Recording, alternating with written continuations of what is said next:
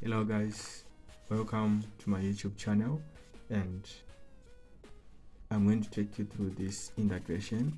So you're asked to integrate such a question, and it's really kind of like stressful to work this integration as it is. As you can see, to try to integrate e to the power y squared, it's kind of like difficult, but there's a way to it. You are going to change the order of integration. So that's, I'm going to start with my dx dy. So this will make life very easy when you're working this question. So, but how do I change the order of integration? It's simple.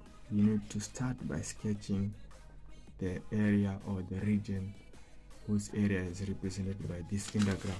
So to sketch, it's kind of like easy. There's a video that is in the description. You can just refer to it. Go and look at the video. It gives you steps and details on how to sketch this graph. So I'm just going to rush through the explanation on how to sketch it. You need to make use of limits. So for y, the limits for y, my limits for y, they are ranging from x over 2 to 2. Then my limits for x, they are ranging from 0 to 4.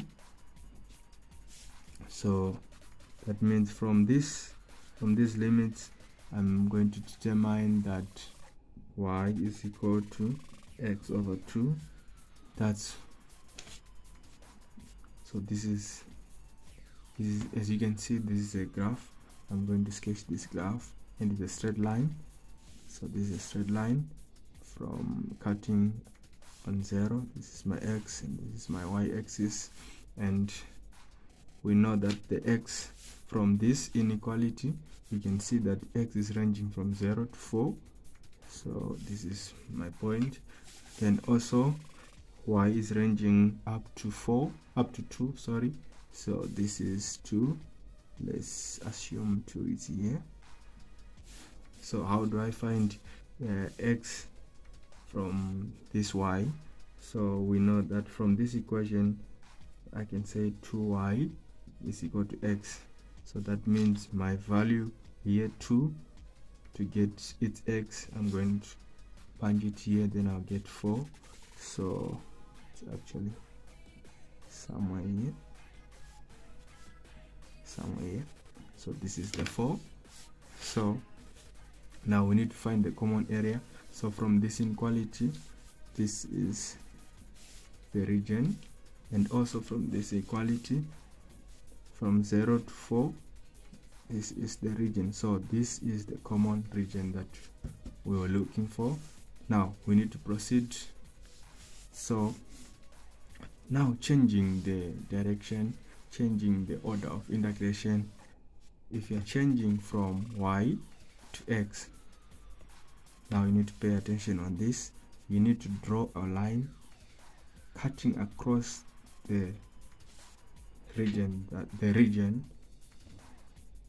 we have been looking for. So you need it has to cut across the region that, so you need to note when the horizontal line passed or entered the region and exited the region.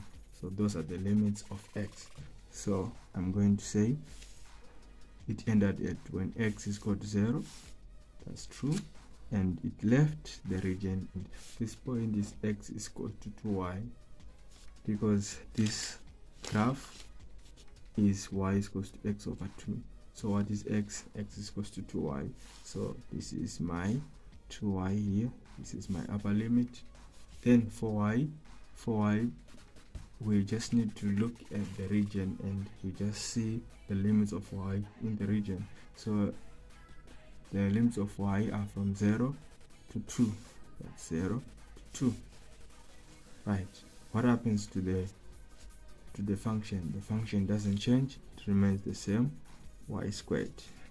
So now I'm going to integrate So the first thing you need to do when you're integrating something like this, a double integration, you need to first deal with the inner integration.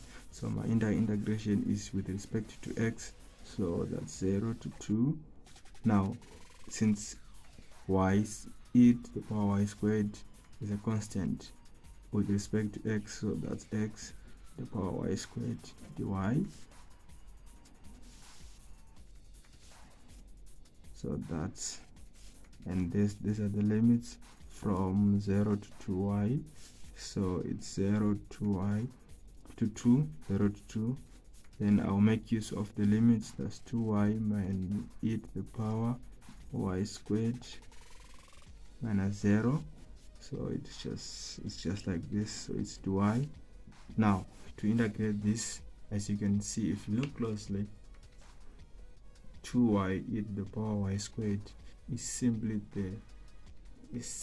the derivative of e to the power y squared. So if you differentiate this, you're going to get this. So the limits 0 to 2,